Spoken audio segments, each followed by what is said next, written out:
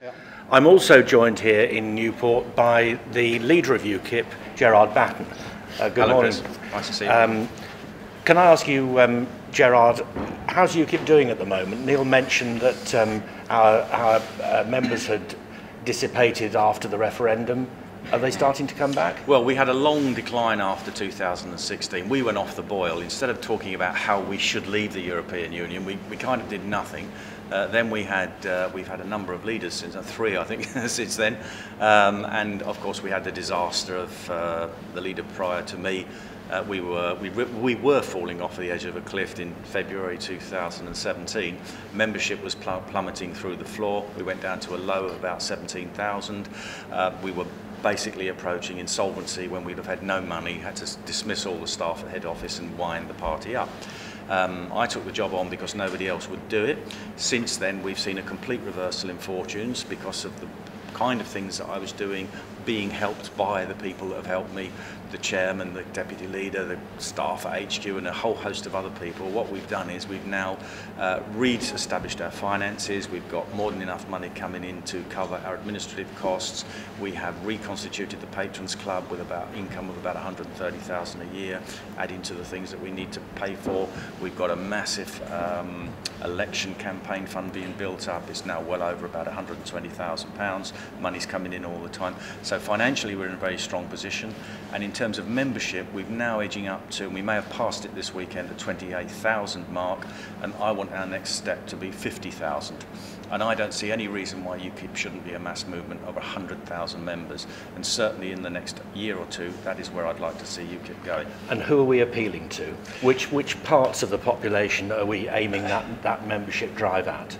I want people to join UKIP who are patriots, who love their country, who care about their country, who want sensible, pragmatic, common sense policies for their country. And it doesn't matter whether they've come from the Conservative Party or the Labour Party. We might even get a few from the Lib Dems, who knows. And there's a large number of people out there who've never belonged to a party before who are now joining UKIP. So we want across-the-board membership. The only qualification for joining UKIP is that you're a patriot, you love your country. You want trade, friendship and cooperation with all the other countries of the world. And we want to re-establish government in our country under our own laws, elected by our own democratic parliament, that we can dismiss when we have an election, unlike the European Commission that we can't sack. Oh, you put two words together there, democratic and parliament. Yeah. And those two jar a little bit these days. And I'll tell you why. Because what we've had now, and it has now been shown up to be totally dysfunctional, is the first past the post system. What do you get? It's really a conspiracy between Labour and Tory to make sure that they stay in and everybody else is kept out. You have a parliament elected on a minority of votes. I don't know the exact vote figure for the last election, but certainly the Electoral Reform Society has done figures in the past where it shows that about 65% of the votes cast in a general election actually don't elect anybody. And you've got MPs elected sometimes on as low as 30-odd, 40% of the vote. So 60% of the votes in a constituency are not electing anybody. Now that cannot be right. First past the post was justifiable when you had a two-party system or you had a two-and-a-bit party system with the old Liberals, Liberal Democrats. What we've got now is a multi-party system, and we need to see urgently introduced a proportional representation system so that people get the MPs they voted for in the proportion they voted for them. Now, can you imagine if we'd have had that in the last general election and you'd have had 20, 30, 40 UKIP MPs elected? We would now be in coalition with somebody in Parliament to actually deliver the kind of Brexit that people voted for in 2016. So top of our priority list now is proportional representation. I know Parliament isn't going to give us that to us overnight, but the more people that vote for us, the more we put pressure on for that. So even if you're previously not a big UKIP supporter, think to yourself, what kind of country do you want to live in? If you want PR, vote for UKIP, as well as all the other reasons for voting for UKIP. Now, you've talked about half of Parliament, you've talked about the House of Commons. What about the House of Lords? Abolish it. Yeah. They are even a bigger set of Remainers than the MPs themselves, and at least the MPs were elected. Nobody elected Parliament. It's a bunch of placemen and women who've been put there because they've donated to a political party, or they've been yes men and yes women for a political party for their entire year, or now we have kind of celebrities in there as well, don't we? So I would get rid of the whole lot, completely reform it. My own view is that we do need an amending and scrutinising second chamber. So you have to think about what its function is and what it's supposed to do. But we need people elected to that Parliament, to that second chamber, again under a proportional representation system. And I'd like to see more and more kind of ordinary people in there, because they're the ones that have to pick up the bill. When Parliament produces a law that goes through the House of Lords for scrutiny, it should be looked at by people who think, hang on a minute, I've got to pay the taxes to pay for this. Is it something that I really want? Is it going to benefit the country at large? What's wrong with it? How do we change it before sending it back to Parliament to be subsequently passed into law or not? So I would like to see that chamber much more representative of ordinary people who are the ones that have to pick up the bill for all this at the end of the day. And of course, one of the bills that everybody has to pick up is £154.50, I think it is at the moment, for a television licence. That's another. Thank you for prompting me on that, Chris. I mean, I personally don't mind paying a television licence for a channel that doesn't have any adverts. You know, it'll save me keep putting the mute button on. And BBC used to produce lots of fantastic programmes when I was a boy growing up. You know, I got a lot of my education from the BBC. But what I resent paying for and don't want to pay for now is this endless stream of pro-EU, politically correct Marxist propaganda that's poured out on the news channels, and indeed colours many of the drama programmes that they put out. And I think that now has gone beyond the pale, and we want to abolish the licence fee so that the BBC becomes a subscription service, and therefore people can choose whether they want to pay for it or not. And when you've got customer choice involved, they will be forced to change their agenda because people won't be buying it. Because I know, I do meetings all around the country, and every time I go to a meeting now, several hundred people, I say, how many people here watch less of the mainstream media than they did in 2016? And 99% of the hands go up in those audience. People have switched off. The newspapers, their readership is falling off. They're trying to migrate into electronic means and on the internet. But nobody's reading the newspapers as much as they used to. People aren't watching the TV as much as they used to because they don't believe it anymore. I don't believe it. I've spent the last 50 years of my life, 55 years of my life watching news and current affairs. I don't watch it anymore. There's no point. I watch the headlines. You know how they're going to present the story. It's all propaganda.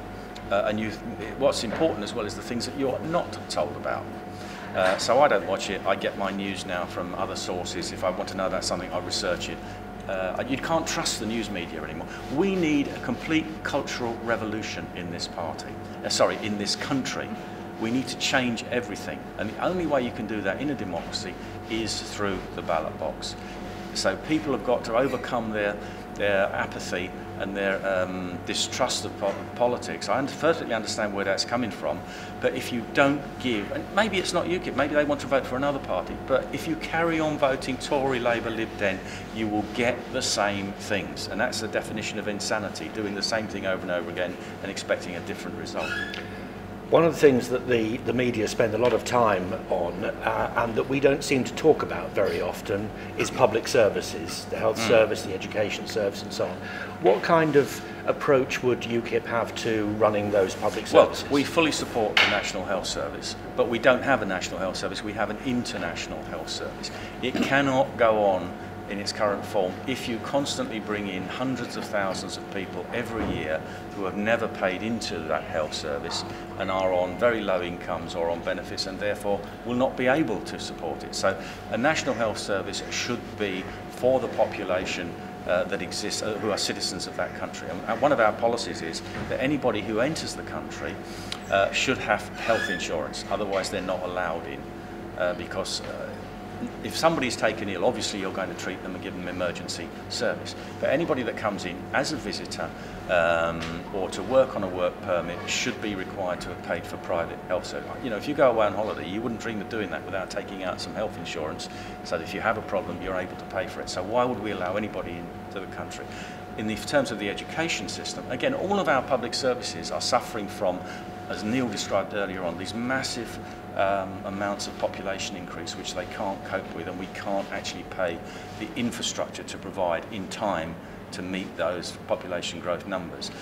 And also what I'd like to see in the education system is some way of actually depoliticising them, because now they have been, you know, I talk to people all around the country, I talk to sixth formers and college students who come to our meetings. They are being, how can I put this, some of them have been verbally attacked, some of them have been physically attacked. People, kids at school have been told that their UKIP supporting parents are Nazis and fascists. This is happening in our schools and colleges, and you've seen in universities now where people are being deplatformed. They can't speak if they're not in line with the politically correct cultural Marxist agenda of those institutions. I don't quite know how you'd stop that, because it's spent the last 50 years being built up. How you could solve that problem quickly, I don't know, but somebody certainly needs to sit down and think about how we depoliticise our education system. We live in a very uncertain world, and we've encountered in our lifetime a lot of major international incidents. How do you think Britain is prepared for its role in the wider world? We're not an empire anymore. We have an army now that's reduced to about 80,000 personnel. Most of those, not most of those, sorry, a large number of those are not actually combat personnel, they're support staff. We can't perform that function on the world stage that we used to have. We need a complete root and branch reassessment of what are our armed forces for. They're to protect our country, and we should only go into any kind of international military campaign if we're absolutely certain that's in our national interest. I'm a big believer in NATO, and the core founding principle of NATO was, if you attack one of our countries in NATO, then you attack us all and we respond. And that protected us against the threat from the Soviet Union during the Cold War. I don't think it's the job of NATO to go in and have expeditions into other countries where we think they should have regime change or we don't like their politics. Look at the disaster in Syria. We didn't get involved in that, thank goodness. But who sorted it out? It was the Syrians and the Russians, I'm sorry to say. But what David Cameron wanted to do was to actually support the people, the extreme Islamic fundamentalists, who were causing the problem in the first place, under the guise that somehow these were reformers. You know, we had all this nonsense of the Arab Spring a few years ago, didn't we, promoted by the BBC. And look what mayhem and suffering they have caused in those countries where they have propagated their message. So I think a lot of the time we should keep well out and let them get on with it. Thank you very much, Gerard Batten. You're welcome. Thank you. Good. Well, thank you very much, Chris. Okay, thank you.